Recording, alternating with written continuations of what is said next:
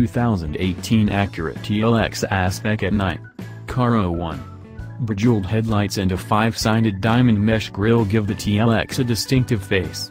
While the available A-Spec package adds aggression, the design behind the front end fails to capture the imagination.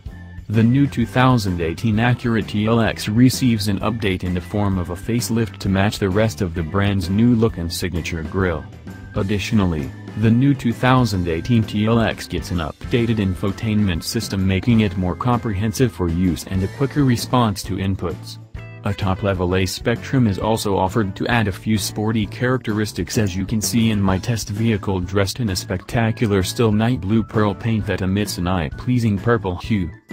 The 2018 Acura TLX carries over its powertrains, with my top-level A-Spec SH-AWD test vehicle getting the smooth 3.5-liter VTEC V6 engine with an output of 290 horsepower and 267 pounds-to-foot of torque. Power is sent to all four wheels through an advanced SH-AWD super handling, all-wheel drive system after reaching a 9-speed automatic transmission.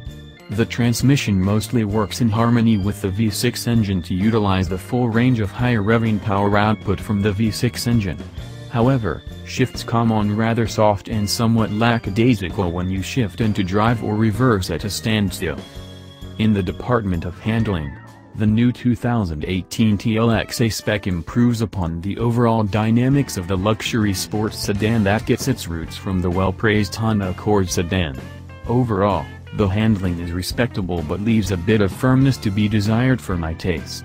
As the engine pulls through the gear cogs, there is a softness to the drivetrain that keeps the TLX with the all-wheel drive system from being edgy, which can be a good or bad thing depending on one's level of being an automotive enthusiast.